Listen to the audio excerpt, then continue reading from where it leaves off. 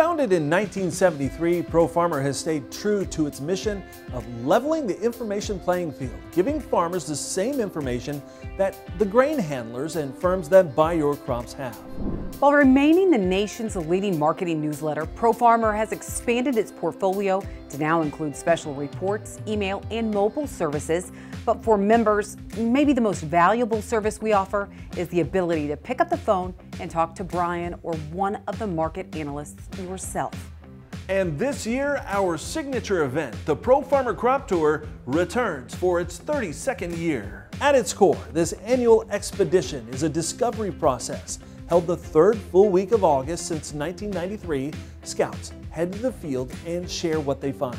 The sampling and measurements are designed to get representative results for crop districts, states, and the entire Midwest, not individual fields or counties. Scouts measure 3 ears of corn or count pods on 3 soybean plants from just one location in each field surveyed.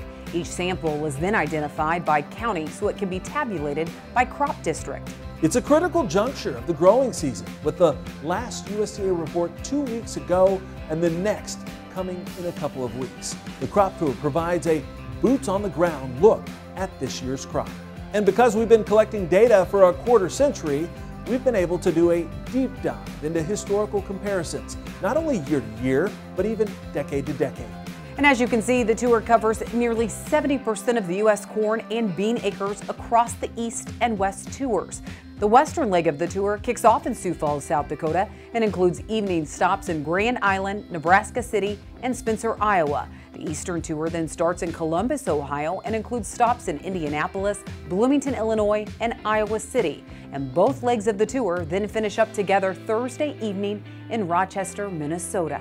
There are multiple ways to follow along as the tour winds its way across farm country. First, on X, search for hashtag PFTour24 to find all kinds of pictures and comments from scouts on both legs of the tour. It's a great tool to interact with those scouts and other followers. Extensive coverage of the tour can also be found across the family of Farm Journal properties, including 2 hours of AgriTalk radio each day from Chip Flory, daily updates on ProFarmer.com, AgWeb.com, and Ag Day TV. We'll wrap up Crop Tour with a special edition of U.S. Farm Report and a special Crop Tour section to be found in the August issue of Top Producer Magazine.